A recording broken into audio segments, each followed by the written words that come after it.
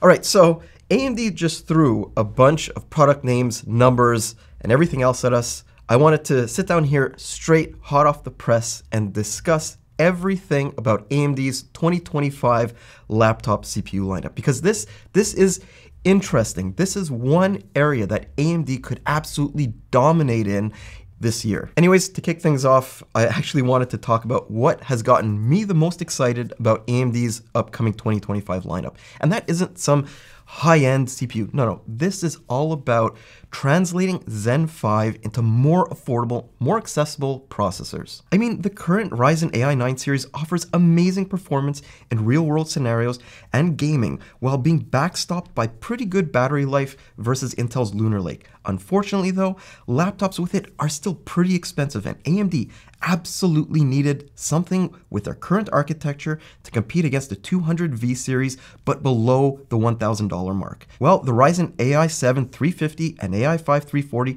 look like the perfect CPUs to take AMD laptops to less expensive price points without having to use older architectures like they've done in the past. Other than that, both get a combination of Zen 5 and Zen 5C cores, along with pretty heavily cut down RDNA 3.5 integrated graphics compared to the Ryzen Ai 9 series. Still, you also get more processing threads than any of the Lunar Lake CPUs, and that should help with light creator workloads, which is also why AMD chose heavily multi-threaded apps to showcase their claimed performance here. But this comparison is also pretty interesting since the 350 seems to be targeting Qualcomm's X1P42, a chip that's typically found in $700 to $800 laptops, rather than the X1P64. If anything, that makes me, I guess, hopeful the Ryzen Ai 7 and 5 series chips will also reach that price, at least in a perfect world. And speaking of a perfect world, look, we all know that in that perfect world, AMD's entire top to bottom laptop lineup would be made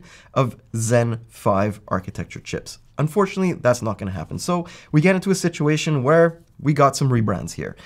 In this case, what AMD is doing is basically taking the Ryzen 8000 HS and U series and rebranding them as the Ryzen 200 series. Now, we also have to remember that that 8000 series was in itself a rebrand with a slightly revised NPU of the Ryzen 7000 series. And honestly, with this Ryzen 200 series, this combination of Zen 4 and RDNA 3 has more lives than disco. And honestly, this is just another attempt to repackage CPUs from 2 years ago and sell them to people who might not know any better. I mean, at the very least, AMD could have thrown us a bone here and given us a few frequency bumps for the CPU cores and the GPUs. But nope, these are essentially a clone of the 7000 and 8000 HS series. And look, other than that one point of frustration, I don't really have much criticism about AMD's 2025 lineup. I mean, it's pretty straightforward here other than a bunch of, I guess, alphabet soup when it comes to their naming conventions.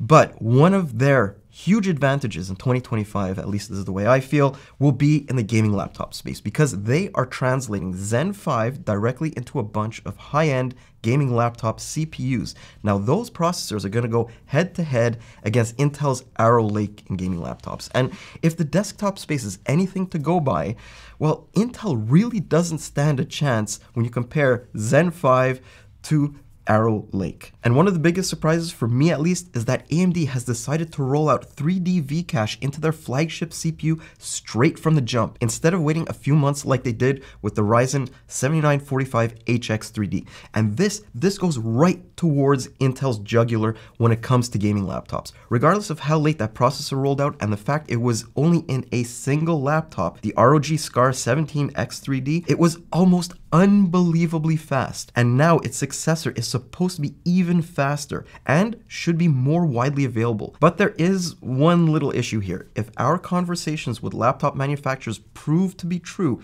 this thing will also be hideously expensive. And yet, I guess that's to be expected since the Ryzen 9 9955HX3D, my god, what a mouthful.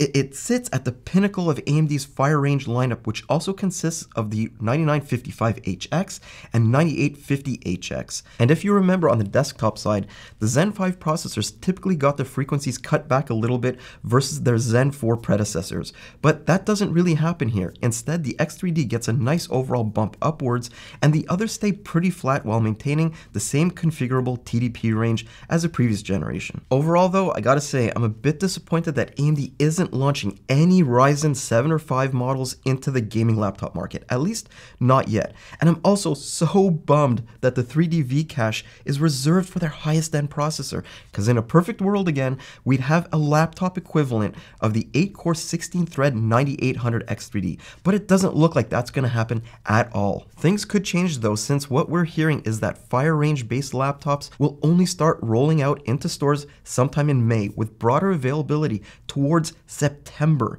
But when they do, they'll be exclusively paired with the NVIDIA RTX 5000 series discrete cards, since AMD has absolutely positively no plans to compete in the high-end laptop GPU market anytime soon. But at least the Ryzen HX series is relatively straightforward, even though its naming convention looks like a bunch of jumbled up letters and numbers.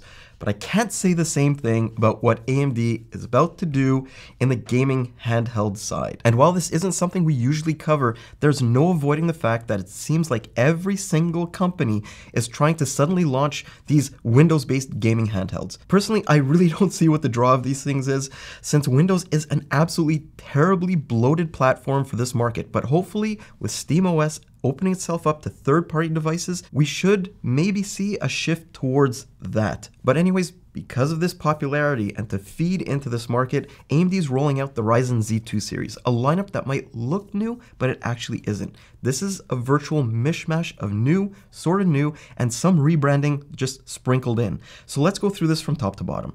The Ryzen Z2 Go uses the almost 4-year-old Zen 3 Plus architecture alongside RDNA 2 graphics to create an entry-level, very budget-focused 4-core, 8-thread handheld chip. Basically, it feels like AMD took a Ryzen 3 7335U and slapped a huge 12CU 680M graphics core onto it. Meanwhile, the Ryzen Z2 is actually just a rebranded Z1 Extreme, and that makes the Z2 Extreme the only completely new processor here.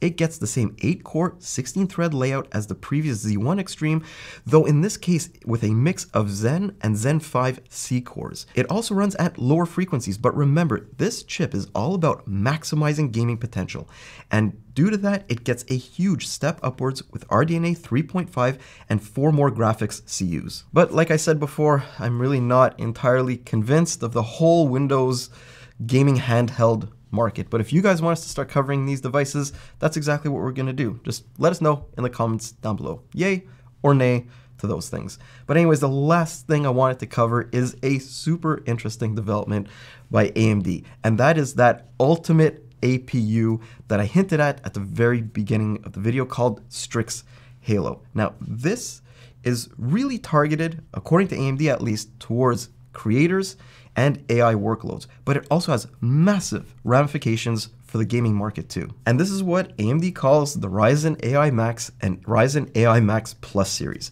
Basically, what they've done is combined a processor with up to 16 cores and 32 threads onto the same die with an absolutely massive integrated GPU that has 40 RDNA 3.5 graphics cores in the highest end part. I mean, it's meant to sit at the very pinnacle of AMD's AI-focused laptop lineup, above the Ryzen Ai 9 series. Now, if we do a little bit of back of napkin math based on what we know about RDNA 3.5 in AMD's current Ai 9 series processors, which have a maximum of 16 GPU units, this layout could conceivably offer RTX 4070 laptop GPU performance levels, or possibly even better if the Ai Max is given enough power. And that's exactly what AMD's setting it up to do. While the Ryzen Ai 9 series CPUs top out at 54 watts, this design is meant to scale from 45 watts all the way up to 120 watts. Meanwhile, the core layouts get a comparatively huge amount of cache that's identical to the Ryzen gaming CPUs and way above what's offered on any other Ryzen AI chip. Also, they have the ability to run with up to 128 gigabytes of memory across a massive 256-bit wide bus. But like I hinted at before, with a focus on memory, it feels like the vast majority of these processors will make their way into mobile workstations and even compact AI machines, at least initially. There is one exception though, and that's the refreshed ROG Flow Z13. We'll actually be doing a little bit of a deeper dive into STRIX Halo and the Flow Z13 in a dedicated video a little bit bit later this week since we got some hands-on time with both a few weeks ago. So stay tuned for that one. And that pretty much wraps things up. And I've got to say, AMD has a huge opportunity in 2025. At least on paper, they have what looks like an ultra strong product lineup from the very top to the very bottom. Intel, on the other hand, it looks like after a very, very challenging 2024, the first half of this year at least is still going to be a little bit of an issue for them because they are relying on Arrow Lake and some of their older architectures to carry them through until whatever they have coming later this year. So as long as AMD can hold things together, they can actually make a huge impact in the laptop market. I mean, think about it. The Ryzen Ai 9, 7, and 5 will line up super well against Lunar Lake. Meanwhile, the new HX series should be able to manhandle Arrow Lake in gaming laptops, especially with that new X3D chip. And at this point, at least, Intel has absolutely no answer to the Z2 series or STRIX Halo. So yes, AMD has the possibility to absolutely dominate the laptop market this year and potentially into the future. But there's just this one little voice inside of my head that is always talking about AMD and the one area that they have had problems in the laptop market. And that's just supplying their chips into devices. What they need is to follow up these amazing technical potentials here with actual devices on sale that have their chips. And they need to do that soon. If they're able to do that, this is going to be one heck of a year for every area in the laptop market. And I'm excited to see how things shake out. And I hope you are too. So anyways, I'm Mike with Hardware Canucks. I hope you enjoyed this overview of everything that's coming from AMD, and I'll see you in the next one. Have a great day, guys.